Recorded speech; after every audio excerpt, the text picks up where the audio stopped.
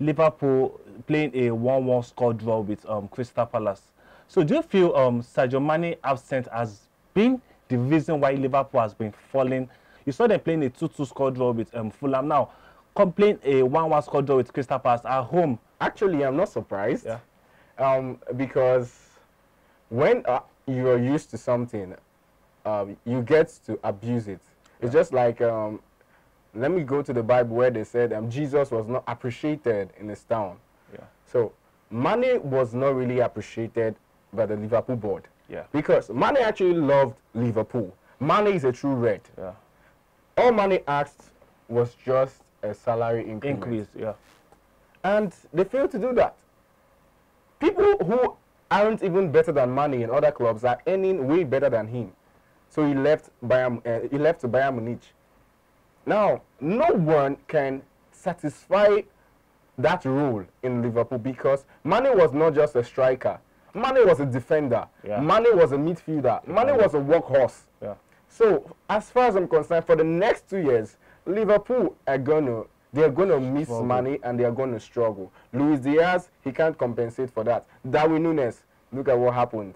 Darwin Núñez, a player bought for £80 million or so, 23 years old, head-booting a Premier League player, taking a direct red card.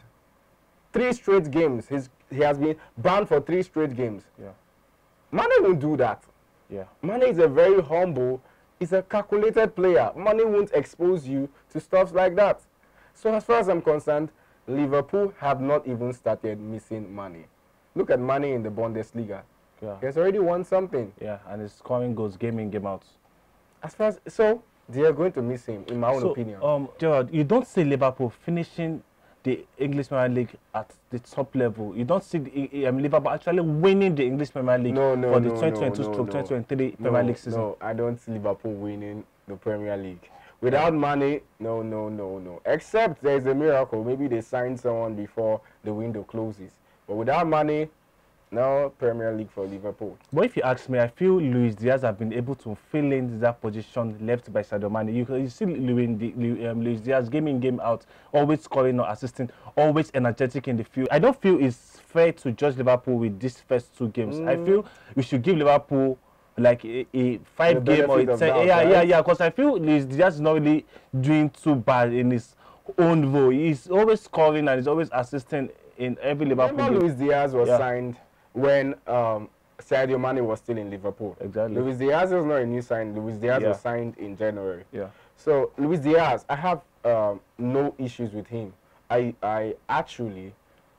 give him all the respect as a player. He's a very fine striker. But there are some things that Luis Diaz lack. There are some qualities that Mané possesses that Luis Diaz does not possess. Like I said, Mané is a defender, Mané is a midfielder, Mané is a striker. Yeah. Luis Diaz can give you that. Luis Diaz, all his qualities, all his efforts are on the attack. Luis Diaz also may be injury prone. Luis Diaz also lacks a handful Premier League experience. So for me, Luis Diaz can do that. As for Salah, Salah is a very good player, but Salah can't give you the energy that Mané puts in the game. Yeah. So that vacuum can't be filled too soon. Away from Liverpool, let us go down to our English lads, our Nigerian lads doing so well in the English Premier League, in Nottingham Forest and Southampton respectively. I'm talking about no other person than Joe Aribo and Taiwo Awoniyi. They actually they actually score on their debut game in the English Premier League. So do you feel these guys will actually make us proud in the this 2022-2023 Premier League season? Yeah, Joe Aribo and Taiwo Awoniyi, they are players I love so much because they are my brothers. Yeah. So we all hail from Nigeria and we are proud to be Nigerians. Yeah. Taiwo Awoniyi scoring on his debut actually made me so excited, even if the goal was like a fluke, but it's his goal. Yeah, his debut for Nottingham Forest. And Nottingham Forest are a team just coming from the relegation. Yeah. Now 3 points in the bag. Yeah.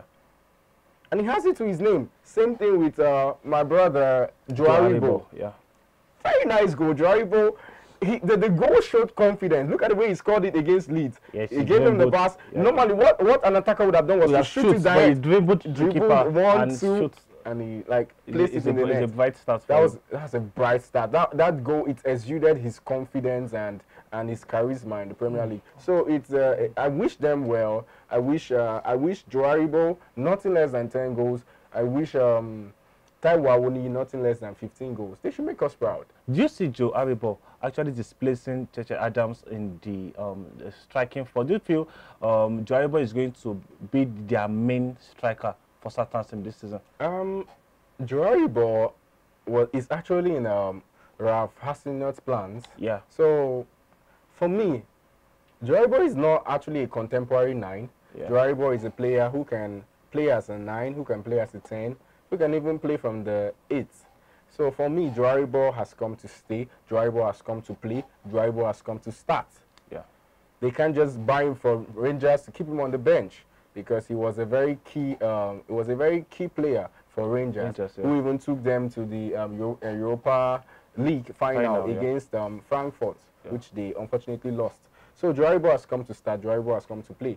For Taiwo Awoniyi, Nottingham Forest just signed another Nigerian counterpart, Emmanuel Dennis. Dennis, yeah, from Watford. Taiwo Awoniyi has to up his game, in my own opinion. He has to do better for him to cement his number 9 role for Nottingham Forest. For a small team like Nottingham Forest, I think they want to go on the defensive foot, and they want to field a 4-2-3-1 formation. Yeah. So they want to play with a lone striker. So it's either Taiwo Awoniyi or Emmanuel Dennis that will cut the shot.